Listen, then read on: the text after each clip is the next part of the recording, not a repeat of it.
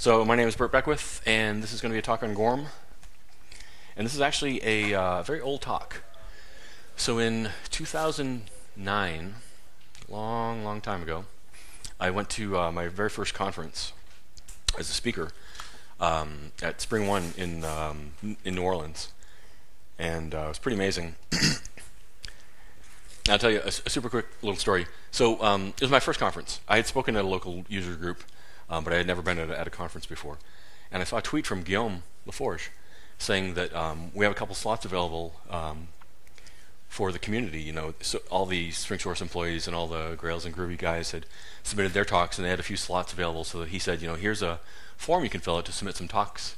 And I thought, well, that'd be good. You know, I had been trying to get my employer to my previous employer to send me to Spring One, because we had used a lot of Spring and Hibernate, and Spring 2.5 at the time was the hot thing, so I really wanted them to send me there. So I sent in two talk suggestions, and I just rambled on. I said, you know, I've done a lot of work into the security. I've done the CG and Spring security, and I can do blah blah blah, and I've done a lot on Gorm, and I can do blah blah blah.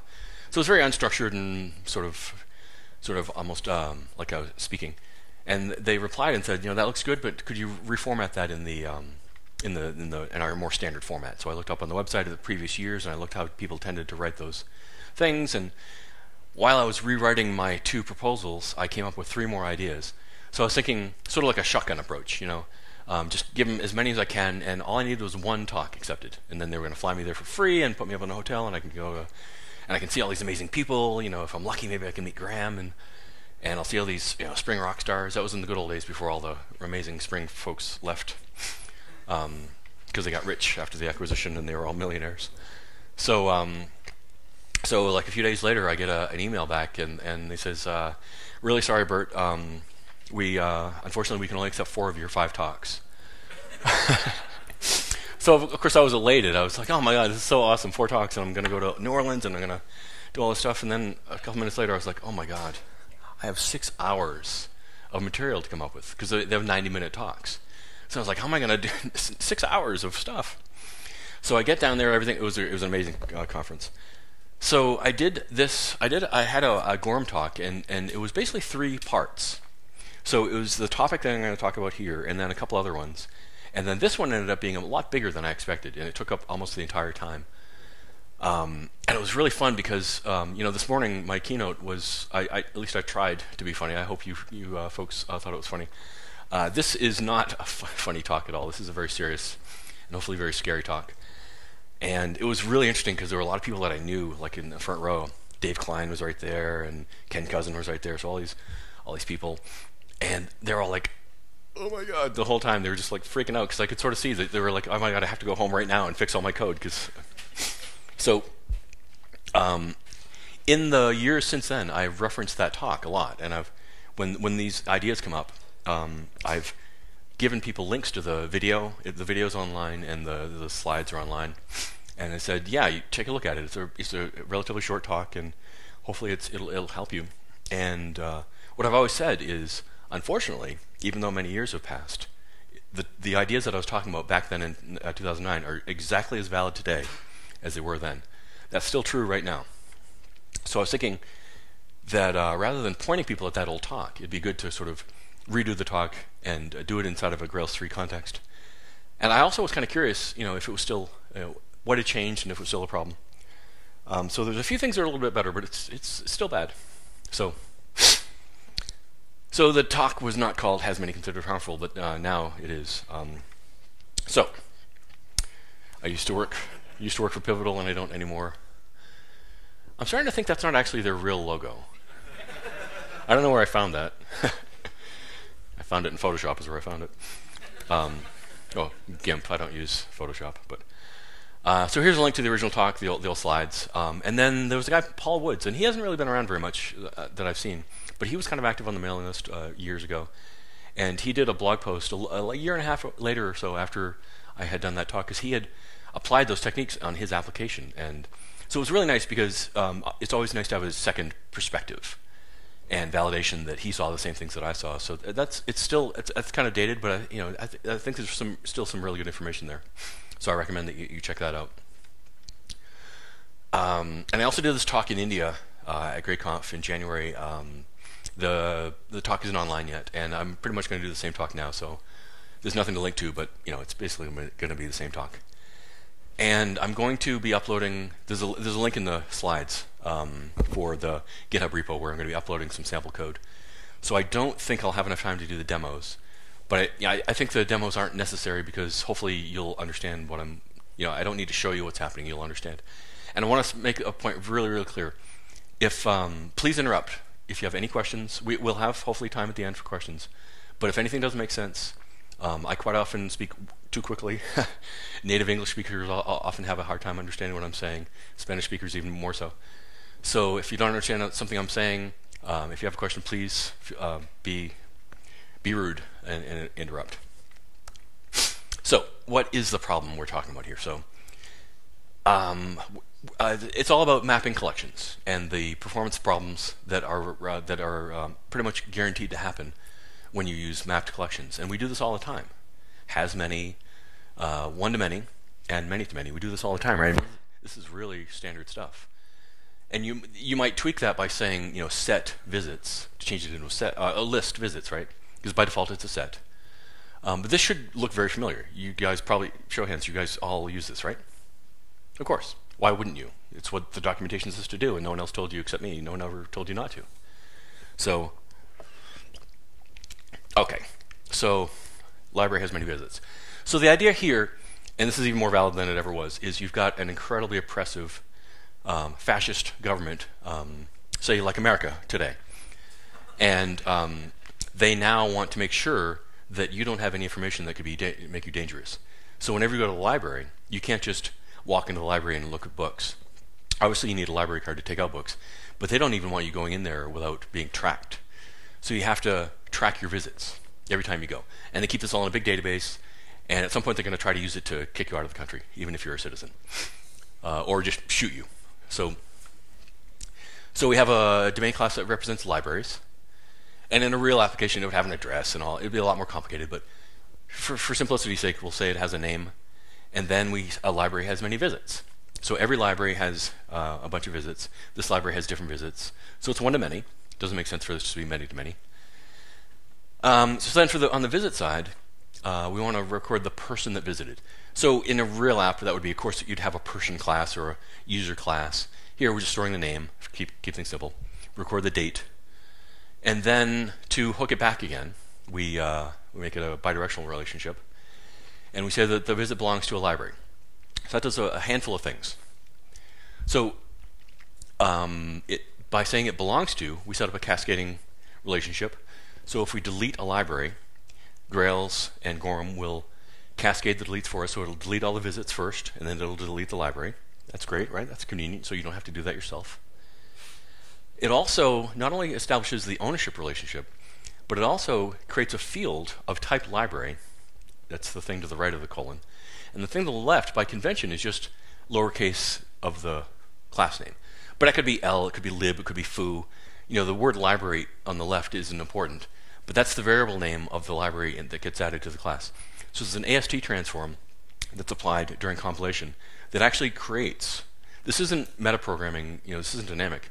There's actually a field called library in the visit class. And likewise on the library side, there's a collection of visits on the library. So it's a set by default. You can make it a list. And it's not going to be a regular set. It's not going to be a hash set or a linked hash set or anything like that. It's going to be a Hibernate smart change-aware set. So it implements the set interface, but it's actually it's called a persistent set, and it's a Hibernate class. So it has the same interface as set, so it guarantees uniqueness. If we change it to a list, it'll be a persistent list. So it implements the list interface, all those methods that we expect. And the contract is that with a set, everything's unique but not necessarily ordered. And with a list, it's ordered but not necessarily unique. Right? So that's standard collection type stuff. So far, this seems like a very normal thing to do. So how do we use this? We create a library at some point. So the ... dots are really sort of, can be many days, many minutes, or almost no time in between. But at some point early in the process, we store all the libraries in the database. And then we start adding visits, right? So how do we add a visit to a library? We use add to visits. That's a dynamic method. In earlier versions of Grails, that used to be a dynamic method. There'd be a method missing thrown, and then Grails would wire that up. Now it's actually wired into the bytecode, so it's actually there as a method. And then there's a remove from visits also, so that you can remove a visit, unattach a visit to a library. All standard stuff. So you create a new visit, set all the data that it needs, add it to the library. You don't save the visit. You save the library. The library becomes dirty because its collection changed. And then it saves the visit for you. Everything cascades. Everything's nice. Everything's great. And then a little while later, we add a different visit for a different person. We save that. Pretty cool, right? It's very object-oriented. It's very convenient. It's very groovy with lowercase g. So what's the table structure here? So this is it's either MySQL or H2. It doesn't much matter. But we have a primary key, standard auto increment primary key, and a version. By default, all Grails domain classes have an ID and a version. You can disable versioning if you want. And then we have the persistent properties in the class. So in the case of the library, there's only the one name. And then in the visit, we again also have a ID and version. And then we set up the primary key. And then there's a visit date and the person name. But to reference the library, remember we have it's bidirectional, so we have a link back to the library from the visit. And that's not required. It just makes sense to have it be able to go both ways. And that's done with a foreign key. So the name of the column is going to be the variable name underscore ID. Standard stuff, right? And the important thing here is that library ID. That's a foreign key, standard database stuff. So relational databases don't have the concept of collections. That doesn't make sense, right? This is just a concept that we use in our heads to sort of, well, you know, in Hibernate, they talk about the impedance mismatch, right? You're trying to store objects and object relationships in a relational database. That is an unnatural thing to do, and the way that we end up doing that can sometimes be kind of strange. So what we do is we infer that many visits have the same library ID, the same reference back to the same library. So we say that the library has many visits. So that's a standard database terminology to use, and so that was the reason why the keyword for Gorm to trigger all this stuff is hasMany, because it's the way we talk about it anyway. And then at the bottom we have a foreign key, and maybe might have an index on the foreign key for performance, whatever. So again, so there's nothing new here at this point. So why is this bad? The collection of visits is a set, and it's an org Hibernate collection persistent set. And if you have 50 visits that you know are unique, by your application guarantees that they're unique. Because you've declared that it's a set, Hibernate doesn't know when you're trying to add the new one if it's unique. And the only way it can know that is either to do a query or to load all the instances. And because you probably will need the instances in addition to doing the uniqueness check, it'll actually load in all of the previously stored instances, and then it'll insert the new visit into the set, and it's just like a regular set. If it's already there, then it'll be a no op. It won't be added. Nothing's dirty. Nothing changes. But in our case, we know that they're all unique. So we want to add a 51st visit. So we load in the old 50. We add in a 51st item to the collection, and we save the library. That cascades again. And now that collection has been initialized, and it has dirty checking enabled. So it's going to know what changed. One thing changed. There's a new thing in it. So the other 50 you don't need to do anything with those 50 instances. They're all good. But now we detect that there's a new one, and we save it. Well, if you were doing this without Hibernate, if you had the unfortunate situation of having to write all your SQL by hand, that's not how you do it. You just insert a record into the visits table, right? Why are we loading visits when all we want to do is add one new one? But that's how Gorm works, and that's how Hibernate works. So we load 50 instances and we throw them away. Doesn't sound so bad. It's only 50 instances. They only have one, maybe 2 or 3 or 4 properties. That's not a big deal. What about in a year from now, when we've got 10 million visits at that library, and we want to add in the 10 million first visit? It's literally going to load 10 million visits from the database, populate that collection, add in one extra one, detect that it's dirty by 1, and then do the change that's needed to make that change persistent in the database. It's going to insert a row into the visits table. We just loaded 10 effing million visits for no reason. Show of hands. Who thinks that's great? That's awesome. It's not. And I'm not exaggerating. This is exactly how it works. So the good news is that most of us are optimists, and many of us would like to be rich. And a lot of times when we go to a new company or we start a new project or something, we are fully confident that this is going to be the next Facebook, the next Snapchat, the next Twitter, or even better, the next Twitter killer. We're all going to have, it's going to be massively scaled, and we're going to have all these performance things and all this cool challenges to solve, and we're going to be on the news, and we're going to be rich and famous, and we're going to, life is going to be good. So we expect that everything's going to be huge. The good thing is, it rarely happens, and in reality, our collections don't tend to be all that big. But how do you know? And the problem with that mindset is, even if you plan on it being a fairly small application, let's say, for example, that it's not an application on the internet. It's an internal company tool that you wrote for other, maybe business users or maybe even other developers or something like that. So the traffic's not going to be very heavy, and it's not going to be that heavily used. So you're not really paranoid about performance. It's good enough. Performance is pretty good. But then you never know if a year from now someone's going to see this thing and say, hey, you know what? If we just added this feature and this feature and this feature, we could put it on the internet and make tons of money. And now this application that you never worried about performance in is going to be, now instead of you being famous for being awesome, you're going to be famous for being the guy that wrote a really crappy application. So you just never know if the performance problems are going to be significant or not.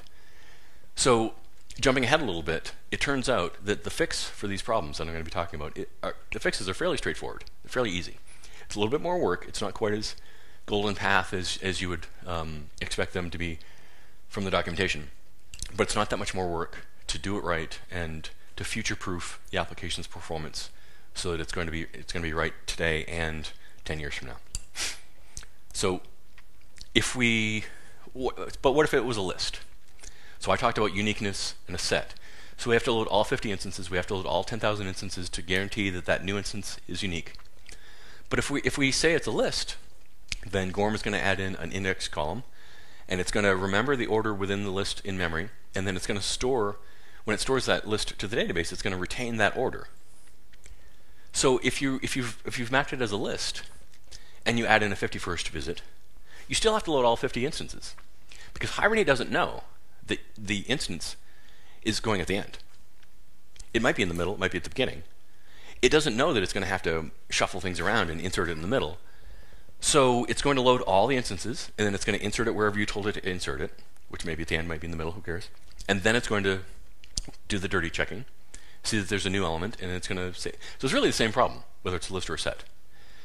The contract is different, set versus list, but the Hibernate performance aspects, the Gorm performance aspects are exactly the same.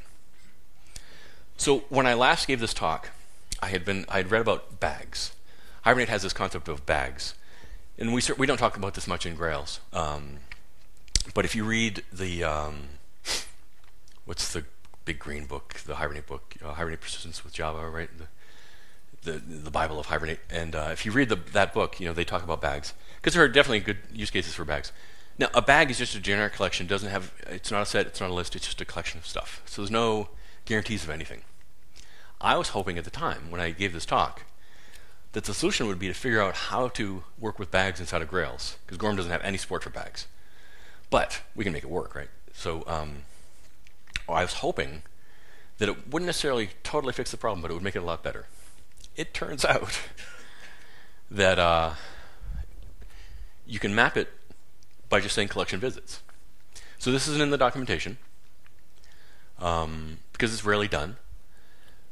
But it turns out, and you can read this blog post for all the gory details with SQL examples and problems, that it's actually always at least as bad, and in some cases worse, than using a list or a set.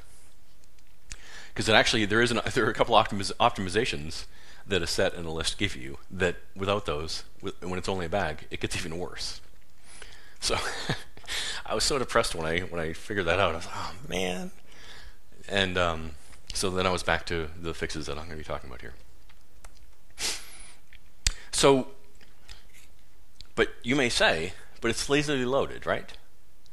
And that's, I think, the crutch that we use. So we say, so step back a bit from adding instances, right? So you load in a library. You say library.get5 or library find by whatever, and you get an instance back. And remember, let's look back at the definition of the library class. So all it's got is a single property, name, right? When you load in a persistent library instance from the database, it's going to populate the name, but it's going to have an uninitialized visits collection. It's going to be it's not going to be null. The only time that collection is ever null is when you create a new instance in memory. But when you load it from the database, there's really no concept of a null collection in Hibernate. A collection is either empty, which has no elements, or it has elements. And there are certainly plenty of times, logically, business rules wise, when null is the same thing as empty. But it's not always the same. Null and empty are quite often different. And in the case of these collections, it's very different because for persistent instances, you will never have a null collection. It'll always either be empty or not empty. So when this collection comes, when this instance is loaded in memory, it'll have a non-null collection, but it'll be uninitialized. So it's sort of halfway between null and empty. So sorry, I have a cold, and I'm going to blow out the speakers when I do this. So the first time you touch the visits object in a way that requires it to go to the database to get data. So that includes looping through it, or getting any instances, or even getting the size. Anything that requires real data is so that's lazy loading, right? So if you never touch if you never query that object, then it'll only have the name, and there's no performance cost at all. But as soon as you do one thing with a visit, you add a new instance to it, you remove one from it, you get the size, you get an iterator for it or anything, then it's going to go to the database, fully populate the collection, and then you'll be ready to go. So that does help. That's a good thing. Lazy loading is great because you don't want to eagerly load all those objects every single time. Sometimes you do, but most of the time you don't. So that gives us a sort of a false sense of security because we think it's lazily loaded. So yeah, there's potential performance problems, but it's not a big deal because it doesn't always load them from the database. But it loads them from the database when it's expensive to do it, and that's why it's a problem. So you also get artificial optimistic locking exceptions. Very, very frustrating optimistic locking exceptions. Because when you modify any property of a persistent instance, the instance is considered dirty, right? Because Hibernate has dirty checking for every persistent property. And the visits collection is a property of the library class. It's a weird property because it's a collection. So it's not a single valued property. It's a property that is a collection. But it is still a property of the class. So if the collection changes, then the library itself is dirtied and will bump the version of the library. Even if nothing real in the library class has changed, if you don't change the name or any of the quote-unquote real data, if you add a new instance to the library's visits collection, that will bump the version of the library. So that's annoying because consider this. You and you both go to the library at nearly the same time. Go to the same library, two different people, two different names. And in the application, in two different sessions, we load in the collections, and then you save yours, and then you save yours, and we change. So let's say the initial version of the library instance is 5. So when you dirty it and change it, it's going to bump to 6, and when you change it and bump it, it's going to go to 7. But if you do those close enough together, you're going to get an optimistic locking exception. Now, you should only get an optimistic locking exception on the library class if you try to change the name at the same time, or some other real property. But it doesn't make any sense if you're just adding instances to a collection to throw an exception on saying that the library's been modified, but it does. So, and actually, one of the things that really motivated this talk and the research that led me to understanding the problem enough that I could do the original talk was I had a contract and I was doing some consulting, and it was mostly string security, some other stuff, but a lot of string security. And the company had done they added a new feature, and the way that it was implemented was they emailed everyone in the company and said, "Hey everyone, we have this cool new feature, so click here to try it out." And what would happen is they had single sign-on with LDAP and Active Directory, so you are always logged in.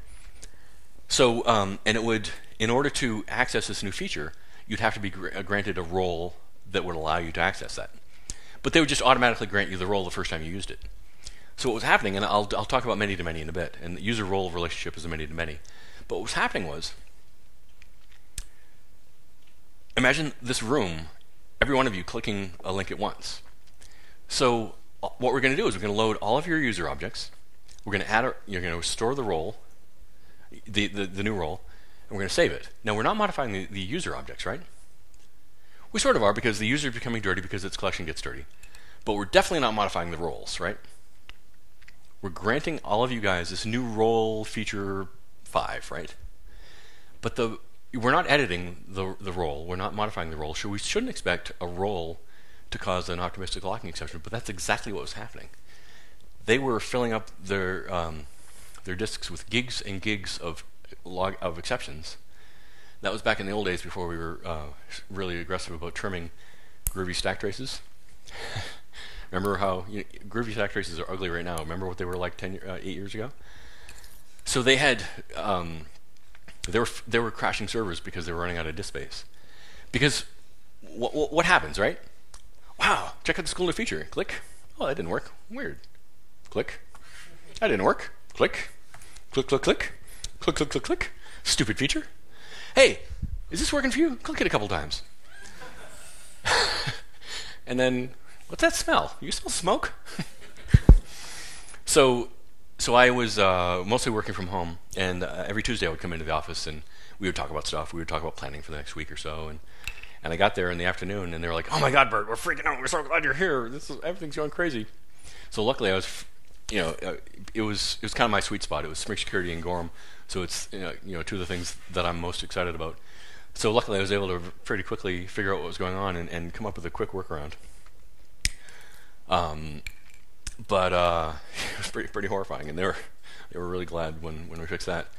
So beyond that, Hibernate does not like it when a collection is loaded in 2 different sessions at the same time, because it can't guarantee that it can track the things correctly. So you guys have probably seen that. It throws an exception. And the most frustrating place that happens is with Ajax. So for example, you've got some sort of JavaScript timer or some sort of an event in your UI, and you send a remote request, an asynchronous Ajax request out to the server. And so you load the library instance or the user instance and you get its collection. And then maybe at the same time, you or even someone else loads the same collection in a different thread at a different session. And it blows up and you get these weird exceptions. And there's absolutely nothing wrong with your Ajax call. There's nothing wrong with their non-Ajax call. But because they happened at the same time, kaboom. So there's nothing really wrong. It's just that Hibernate's gonna hate this. So like I say here, it's not a performance concern, but it is very annoying, very frustrating. So I'm going to save the demos till the end. So how do we fix this? We just take up the hasMany. Remember what the name of the talk is? hasMany is considered harmful. Don't include harmful things in your code. So what do we do? What happens if we delete the hasMany? And what happens if we delete the belongs to? So if this wasn't Hibernate, if this was a regular Java-based, Groovy-based database front-end application, Like I said earlier, we're not going to have this collection of things and we add to, remove from. If we want to store a new visit, we just store the visit. We set the person name, we set the visit date, or we leave it alone because it's right now. We set the reference to the library for the visit, and we save the visit. Full stop. We're done. There's no magic, there's no collections, there's no bullshit. There's just store the visit and do the next thing. Move on to the next problem, right? Does that make sense? Just store the visit. Why are we doing all this stuff when all we want to do is store one visit? Now, there's a lot that you lose here. I'm not going to lie to you. I'm not going to try to say that this is, 6 of one, half a dozen of the other. This is not the same thing. We've lost the belongs to relationship, so we've lost cascading. Now, if I try to delete a library, I'll get a foreign key exception. If there's at least one visit attached to that library, it'll blow up because you have to delete the visits before you delete the library. Previously, Gorm was doing that for us because of cascaded deletes. Now, we've got to do it ourselves. Now, I actually think that this is a good thing. It's more work, but it's good work. The reason I say that is that now, instead of just having a method that a transactional service method that deletes the library, now I've just got to make that service method just slightly larger. Now I've got to find all the visits that are associated with that library and delete those, and then delete the library. It's not a big deal. And actually, if we step back a little bit, the old way before we fixed it was actually really bad. Because if we delete a library, we sort of think, most of the time, all I'm doing is deleting one record, one row. I don't need a transaction for that, right? Because what is the transaction best for? Of course, there's visibility things, and there's a lot of good things about a transaction, but the biggest reason we do transactions is to atomically succeed or atomically fail. So we want all the things we're changing to succeed, or if any one of them fails, roll the whole thing back. But we can easily be tricked into thinking, I'm just deleting a library. And we think, cascading, we don't even think about the visits. But in reality, we're doing a lot of deletes, potentially. Those should all be done in a transaction. So by forcing ourselves to handle cascading ourselves, we're being more honest, we're more aware of the fact, and now we can optimize that thing. We can, instead of, and to be honest, the naive approach to now deleting the visits in the library is to load all the visits into memory, delete them one by one, and then delete the library. Well, that's almost as bad. Because now it's n plus 1. We're loading in n instances of visit into memory for no reason. And let's say visit suddenly has 50 columns. Now we're loading in lots of data just so we can delete the thing. All we need is the ID to delete it. So what you really want to do is a SQL statement. Delete from visit where library ID equals question mark, right? Then delete from library where ID equals whatever. So we want just 2 SQL statements. Not n plus 1, but 2. So it's very easy using where queries or HQL or even SQL to very performantly, very efficiently do what we want it to do. So I argue that even though it's more work, it's better work. It makes you more responsible. It makes you a better developer. So it's a good thing. Now we've also lost the collection, so we don't have easy access to all of the visits for a library. But a lot of the time, we don't need that. We certainly need, and we'll talk about many-to-many in a bit, but we certainly need to know all of the roles for a user when we're authenticating. But we don't need to know all the users who have a role most of the time, right? Maybe for reporting or analytics or something. But for most of the time, you load the user, you load the roles, you check to see if they have the role that they need to do the thing, and then you're good. But you almost never need to know who are all the admins in the system, who are all the users in the system, who are all the super admins, and So we almost never need all the visits for a library. But what we probably need is the last 10, or this month's, or the ones that are blue, or the ones that happened at 3 o'clock, something like that. So instead of having this lazily loaded collection where we go from nothing to everything, and then we filter in memory, that's really dumb, right? We want to do the querying and the filtering at the database. Let the database do what it's good at, and then instead of bringing back all those records and then only using 10 of them, just bring back the 10 that you wanted, right? So now I'm forced to, or I would say I get to, instead of having this easy but bad lazily loaded visits collection, now I get to write queries that say, give me the last 10, give me the last n, give me the last whatever. So now I'm going to be smarter about querying too. So it's more work, but it's better work. It's more important work. Everybody agree? Does this sort of make sense? So how do we use, what's the syntax for doing this stuff now? So that first line is the same, right? We need to store all the libraries. That's still happening. But now to save a visit, we just say new visit, set all the values, set the library, and save it. Of course, you want to check for errors and all that stuff. I mean, this isn't the actual code you'd have in your transactional service, but it wouldn't be much bigger than that. So like I said, you lose cascading, so you got to do that yourself. And you can do some groovy, you can do syntactic sugar, you can maybe even use metaclass stuff. I mean, you can certainly simplify the additional queries and stuff and make that more automatic, so that it isn't quite as ugly and boilerplatey as it might be. Right, and there's some examples of some queries where you can find all the visits for a library, but you can find all the visits for the library with this name, sort it, give me the last two, that sort of stuff. You can do as many queries as you like.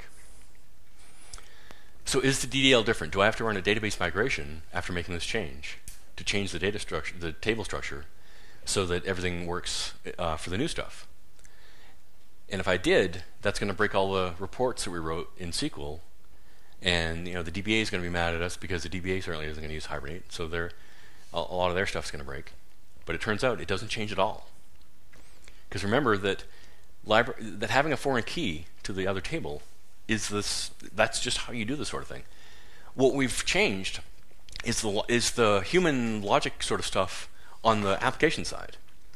We've inferred from the fact that there are many visits with the same library ID that there is a collection of visits out there that are attached to that library. But that's just in our minds. That's not how it is in the database. The database doesn't have collections or objects. It has rows and relationships and foreign keys. So nothing changes in the database. And that's important. So we get something very similar with many-to-many. So I'm biased because I do the security stuff, but I think user role is a good example of a many-to-many. Because you'll have many users that'll share one role, and then a role will be, and then a role will have many users, right? So it's a bidirectional many-to-many relationship, standard stuff. So the syntax for doing that in Grails is sort of the same thing as the one-to-many. So you say whatever properties you want, and then it has many roles. And then on the other side, whatever properties on the role you want, and then another collection. And Gorm requires that you pick an owning side. So one side is sort of the one that drives the relationship. So in this case, it's typically going to be the user. So we have a belongs to, and it doesn't really so much do cascading as it does just sets up the direction of stuff. But the core thing here is we have two collections instead of just one. And then, so we store a bunch of roles, typically just a handful, maybe a few dozen at most. And then we create users. We set all their properties. We do the same thing, add to roles, right? Create a new user, set all of its properties, grant it a different role or the same role. Now the user's dirty. Well, it's new, so it's dirty because it's got property set, and then it's also going to be dirty with its collection. So by saving the user, it's going to insert the user record, and then there's a third table, the join table, which is just two foreign keys, and a record is going to be inserted into that for us. And that's one of the nice things about many-to-many and Grails is that we don't really ever have to think about that third table. There's no domain class for it. You just have users and roles, and Grails and Gorm just magically deal with those three tables for us. So that's, again, that should seem pretty normal and pretty similar to the sort of stuff you have in your application. So same sort of stuff. It's very object-oriented. It's very similar to one-to-many. You got add to roles, remove from roles, add to users, remove from users. You've got cascading, all that stuff. The DDL is interesting. So we've got a role table with ID and version and name. but no foreign key. User table with an ID and version and its properties, but no foreign key. And both foreign keys are in the user roles table. Those point back. So the way that we grant a role to a user is we insert a record into their user role table that has a pointer to the user's ID and a pointer to the role ID. And now we say that the user has many roles, or the role has many users. And then to revoke that grant, all we had to do is delete that record from the user role table. Pretty simple, pretty awesome. So that table becomes the important bit here. So same sort of thing, right? So we get two collections. They're set by default. And so if you add a role to the user's roles collection, it's going to be a set. Same thing. We've got to load all the previous roles, add in a new one, detect that it's dirty, save that one role, or user role record. Now that is almost never going to be problematic because most applications are never going to have a huge number of roles, right? You may have a very fine-grained permission sort of type of model, but you're probably never going to have more than 50 roles, right? And no user is ever going to have more than maybe 5 or 10 in general. So that collection is going to be pretty small. But the problem here is that Grails tries to be friendly, tries to be helpful. And when you make a change in memory, it's going to try to make all the other corresponding changes that will need to be made to make sure that that the in-memory state is the same as it will be in the future if you were to load all that stuff back again. So if I add, let's say I grant you role user, right? So you had role A and role B, and now you're going to have a third role user. So I say user add to roles, role. What Gorm is going to do is it's going to also add the user to the roles users collection. That's where it gets scary. Because you may only have 10 admins, but you'll have thousands of users, tens of thousands, millions of users. So if I want to add in one new user instance with role user or role admin or whatever, I got to load all the previous users from the database and that user's roles, all so that I can just add in one record into the user role table. It's twice as bad. Now we've got two potentially large collections. If we're lucky, only one of them is big and the other one's not, but they could both be huge. So it's ugly and bad, just the same thing. And the classic thing is that this is going to work great on your local machine, right? Because you're not going to have a lot of test data on your local machine. So performance is good. You don't really notice a problem. Most of us don't spend an awful lot of time looking at our SQL output, unless you're a freak like I am, and that sort of thing is interesting to you. So you don't notice the problem. And then you're like, all right, I fixed it. QA says there's no bugs. We fixed all the problems. Ship it. We go into production, and then all hell breaks loose.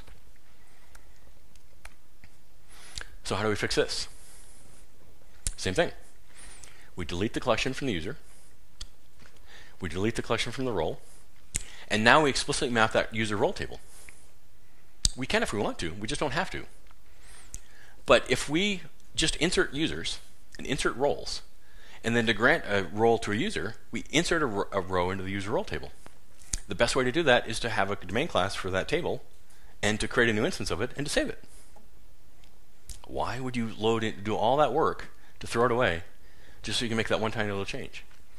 So it's the same fix as before, slightly different, but it's the same idea, which is don't load in a bunch of crap you don't need just so that you can make that one tiny little change. If you want to make the change, make the change. So we name the table, we name the domain class whatever we like, and then if we need to, we can use the mapping block to make sure that the table name, because Hibernate is now going to try to create that table if it's missing. So you want to make sure that the foreign keys are the same names and the table has the same name. So there's usually going to be a little bit of work that needs to be done in order to make sure that there's no DDL changes. So if you've used the Spring Security plugin, then you're familiar with the auto-generated code that's there. So because there's no direct support in Grails for explicitly mapping the join table, you don't have to use these methods, but these are convenience methods that make life a lot easier for you. And if we do want to get all the users' roles or all the roles users, we can add in those collections. But we can also do really smart stuff. Like instead of querying to see if a user has a role by loading in all the roles and checking each one of them to see if the one we want is there, we can do a very simple query. That's a very lightweight query. Let's just select count star from user role where role ID equals whatever. And that's going to return a number, 0 or non-zero. And because we declare the return type of the method as Boolean, Groovy will convert that to use Groovy truth. So 0 is false and anything other than 0 is true. So you either have the role or you don't. So you can, again, you get to create very optimized and performant, even better queries, better solutions to figuring out your data than you would have otherwise. And you definitely want to add query caching, and that's left as an exercise for the reader. So usage is quite different. And again, to do deletes, you got to do cascading and transactions and all that stuff. But again, you should have been doing that in the first place. This sort of forces you to do it, or at least it pressures you to do it more, and it gets you thinking more about what's going on and makes you a better developer, more aware of what's going on, and hopefully it'll keep you from having future problems, because you'll be more aware of the potential for problems, because we've turned on this light and we've now, we were blind and now we see. So am I saying that you should never use map collections? Pretty much. Because like I said at the very beginning of the talk, you can think that this will never be big. The design of the application, it just doesn't make sense that this collection would ever be big enough to be problematic. But in a high performance application, even loading 50 and throwing it away, 50 and throwing it away, 50 and throwing it away, that adds up, right? And maybe you're not going to be Facebook scale, but you still want stuff to be, you want to minimize the amount of hardware you have to have, and you want to minimize the cost of running everything. You want to, make things, without going crazy. You don't want to hyper optimize, but you definitely want this stuff to be better. And like I said, I strongly believe that this is more work, but it is not significantly more work. This is not all that bad. So what's weird is, and this actually changed a little bit in Gorm, so I'm not entirely sure how it exactly works, but I think this isn't as much of a problem as it was. But with many to many, you actually get an additional n+1 problem, because it used to be the case that many to many collections were extra lazy loaded. So a lazy loaded collection is either empty, uninitialized, or full of full objects. But an extra lazy collection is either empty and uninitialized, or loaded with proxies, which are lazily loaded themselves, and all they have in them is the ID. And so in order to get the data for any one of those instances, not only did you have to run one query to get all the IDs, but now you've got to run n queries to get the actual data for all those instances. That's terrifying. It's n+1 on top of n+1. So like I said, I will be uploading the sample code. I have an application with both versions of the code. So I did library visit and user enroll. So I've got both versions, and then the thing I have left to do is just a little write-up. So I've got the sample code, but I want to say, run this and look at the SQL, run this, look at the SQL, change this, and then look at the better SQL, and hopefully it's better, So I will tweet sometime, hopefully soonish. But you got the URL, so you can check that. And please, if I forget and if I blow this off, feel free to bug me on Slack or Twitter or something and remind me to do this, because I really want you guys to be able to see this stuff for yourself and then apply this to your application, because you're probably harming your application and you don't even know it. So you get to be heroes when you go back to fix your applications on Monday. So this is out of date at this point, but if you're still stuck on Rails 2, buy this book and it'll help you make your performance better. Gracias, and thanks for coming.